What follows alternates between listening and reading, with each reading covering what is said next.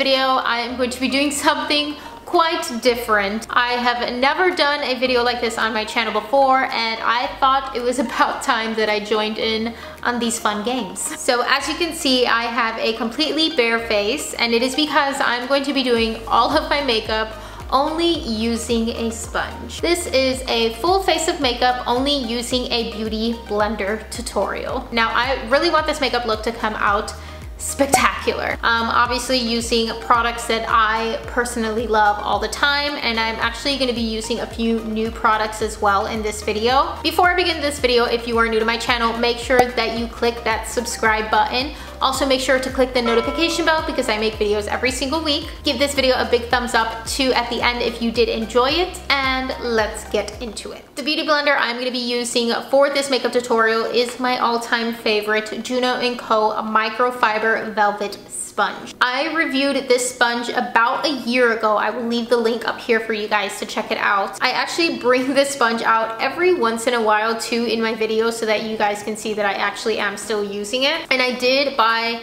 a brand new one, and actually I bought a few more because I wanted more of them, but then I realized that I overbought too many of these. So I think in this video I'm going to give away 2 other velvet sponges to 2 other subscribers. So comment down below your favorite Christmas movie and I'll give 2 of these out. For this challenge, I think I'm going to use 2 of them. One for like wet products and then one for dry products, and I'll explain a little bit of that right now for you. So what's really cool about the velvet microfiber sponge, you can use it obviously for wet products, but you can also use it for dry products. The sponge was created so that you can use it to apply loose powders, blush, and highlight, which I think is really, really cool. And obviously you can use it on wet products like liquid concealer, foundation, or for like contouring, which is what a lot of people use their beauty blenders and sponges for, and it's like so cute and soft. So I'll give you guys a little close-up of what this sponge looks like.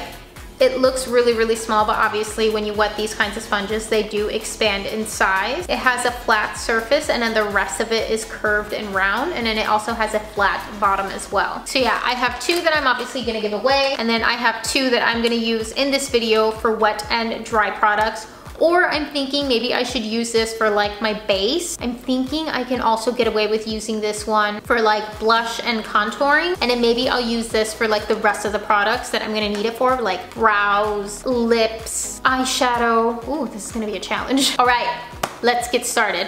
First thing I'm gonna do is apply primer. The primer I'm gonna be using is the Becca First Light Priming Filter.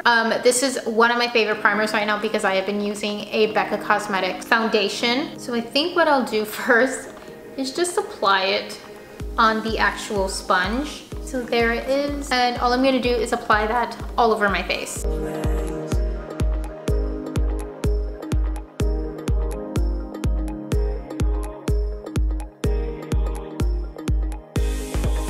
So now that the primer is on, I'm now gonna go in with foundation. I feel like this is a really boring part of this tutorial, but it's necessary.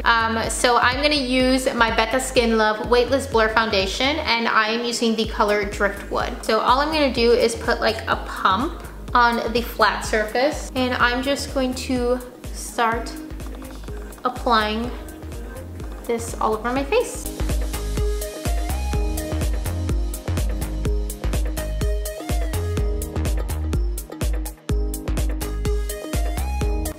Is it me or did I get tan? Because this is not matching my skin anymore. It's so weird, like off camera it looks really good, but on camera it looks so much lighter than my actual skin color. I just love like how nice this sponge and this foundation blends together. Like it just makes it go on so seamlessly. So that is one layer on the face. I never really have to go in with like a second pump, which is really nice about this foundation. It's just like super good at covering, and I just feel like this sponge helps just like glide everything on really nicely. Now that that is on, I am actually going to be using a new product. This one is from Becca. I just got it today, and I just figured like it was kind of time to start using concealer again. I am the worst when it comes to using concealer. 90% of the time I forget, or I just like don't feel like I need it. But now that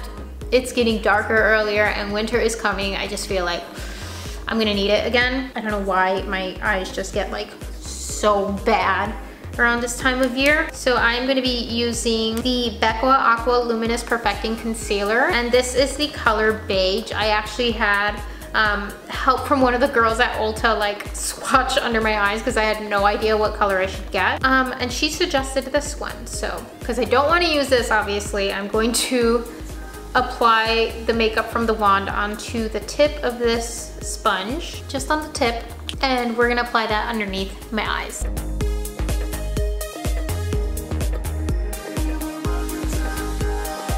Right, we're gonna do the same thing to the other eye, just applying a little bit on the tip, and then I'm gonna do the same thing to this eye.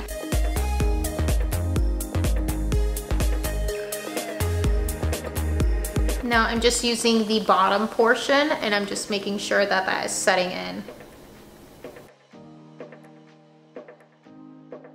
Now that is a really nice concealer. I like the way that sets. Now I have the dry sponge, which is nice and clean, and I'm actually gonna go in with a little bit of powder to set underneath my eyes. So I'm using the Becca Soft Light Blurring Powder. That is what that looks like. So as you can see, I grabbed a little bit of powder, and we are just gonna set that makeup underneath my eyes.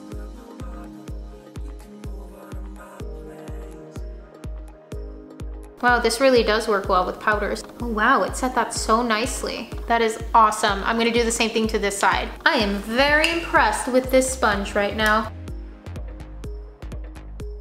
And what I love is that as I'm picking up this powder and transferring it to my skin, it is transferring every little bit. Yay! Foundation done. Right, so I'm just wiping the sponge down gently just to get any of that powder off. So originally I was gonna go in with a cream bronzer, kind of like to contour my face.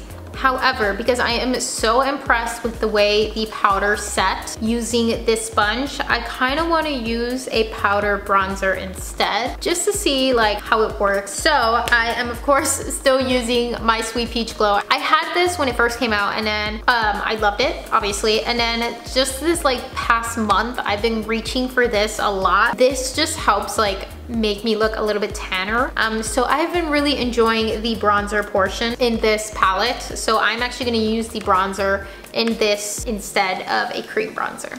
I think I'm gonna use this end, so the back round end. Whew, wish me luck. Let's hope this doesn't ruin this tutorial. So swipe. Ooh, that picked it up very nicely. Here goes nothing.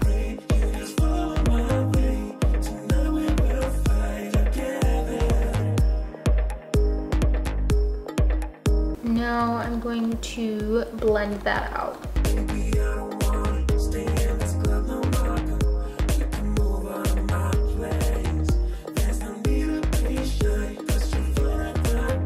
Yeah, I feel like that doesn't look too bad. Yeah, after doing that, that is what was left on it. I do want to show you guys what was left. All right, so I re-wet the sponge that I used earlier for my foundation in the front, and I think I'm now gonna go in with a cream blush, only because I of course love this product, and if I can mention it every single time in every video, I would. But it is, ooh, why is it so dirty? It is my Glossier Cloud Paint in the color Beam. This is one of my favorite colors on my cheeks, especially since I'm like kind of pale right now. It works really well. So I think for this portion, I'm going to also use the back sponge. I'm going to apply just a smudge.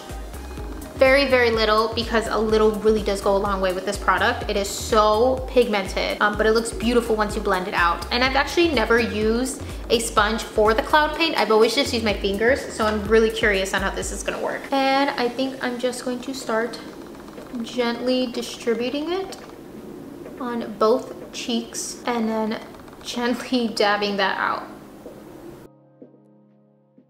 I'm also gonna use the bottom portion just to blend that out and upward.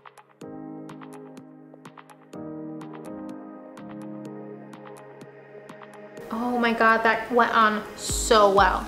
So well. I'm very, very happy with the way the blush transferred on. Cream products obviously would work wonders with this sponge. Now I'm gonna go back with the dry one. This is the dry one that I used earlier for my bronzer, and I'm gonna add highlight. And yes, I'm using the Becca Opal highlight. This is like their travel size one. I have like 50 of these because I just love Becca. So for this, I'm just going to use the round tip portion. Oh, it's picking it up really nicely too. And I'm just gonna apply highlight where I think I need it. Yes, this is working. Don't know if you guys can see that, but that is transferring on beautifully. Oh, I love it. I'm also gonna apply some on the bridge of my nose. I feel like for the most part, the easy stuff is on. This is where things get complicated. Eyeshadow, brows, eyeshadow, brows, eyeshadow. I'm gonna go with eyeshadow first, just because brows is gonna like really dirty the sponge. So I'm gonna now apply some eye primer. This is a liquid product, so I'm gonna use the wet sponge. So I cleaned off as much as I could from the tip in the front where the flat surface is. And I'm just going to apply some eye primer on there. And we're gonna apply that all over my lid.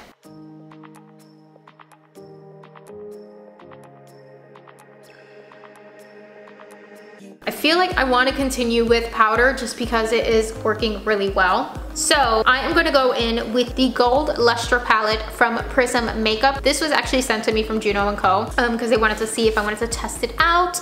So thank you so much. It's a really, really pretty palette. So if you guys are curious on this one, I will leave it linked down below. So this is what the palette looks like. It's really like nice and neutral, which is like my style of makeup. But yeah, you have some like really pretty golds, some blushes and pinks in there, a couple of like tans and browns. They clearly know me and my style of makeup. And I think I want to go with a glittery shadow because I feel like it's only right for this video. So I think the color that is calling my name is going to be this one called Shandon. It's like a really pretty like champagne color, and I just think that that one would be really nice just all over the lid. Cleaned off as much from this sponge as I could, and I think I'm gonna go on with the opposite flat side, the tip portion. I haven't used that side yet from the dry sponge. I'm gonna grab some of that color. Ooh, it picks it up very nicely. All I'm gonna do is apply it all over my lid and call it a day. So let's do this.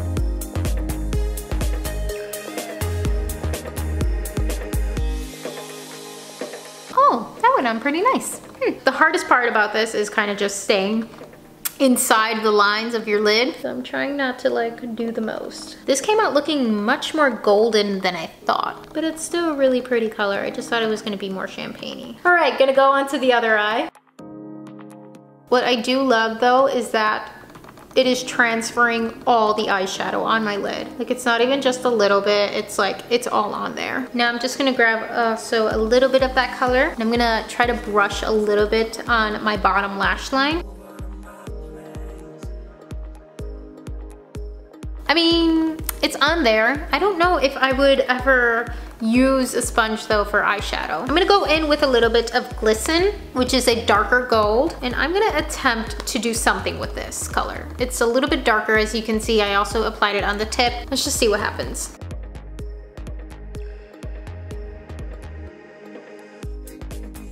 So yeah, I feel like that is as good as this eyeshadow look is gonna get with the Beauty Blender. Next, we have brows. Now, luckily for me, I pretty much have really dark brows. I don't really ever have to apply too much brow makeup, but I'm gonna do it for this video. Awesome, I think that is as clean as it's gonna get. I love this product very, very much. I just can't see myself using anything else on my brows today. So, because it is like a creamy consistency, I think what I'm gonna do is apply with the little brush that it comes with, just a little bit on the tip of my sponge. So now that is brow product. And I think I can do this. All right, let's see if we can make some magic happen. So it's on the tip, and all I need is to apply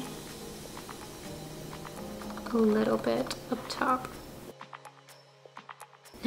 It's working a little bit actually. It is transferring a little bit, not a lot like I would like it to, but hey, it's something. So I think that is all I can do for my brows with this product. So next we are gonna go in with some lips, because that is really the next thing I can think of doing that I can use a sponge for. So I'm actually gonna use the wet sponge because I'm gonna use a liquid lipstick. So I'm gonna use my Dose of Colors liquid lipstick in the color My Main. It's so pretty and neutral. And as grummy as this top of the sponge is, I have no choice but to use it. And I did try to clean it off as much as I could before applying this lipstick. So I put it on there and I'm just gonna apply it on my lips. And I think I'm gonna do a dabbing motion.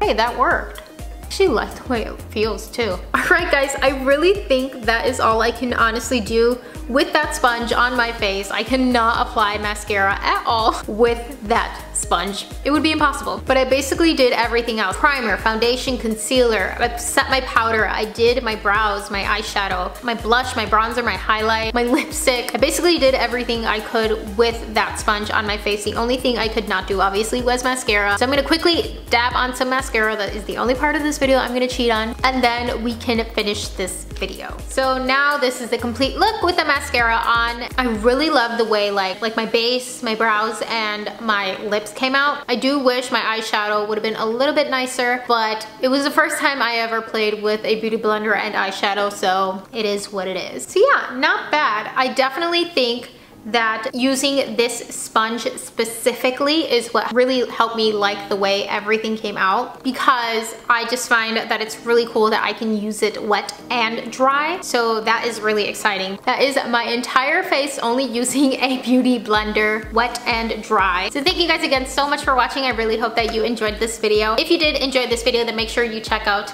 the one I have listed here for you. Make sure you subscribe if you aren't already. And as always, I will catch you guys again in my next video.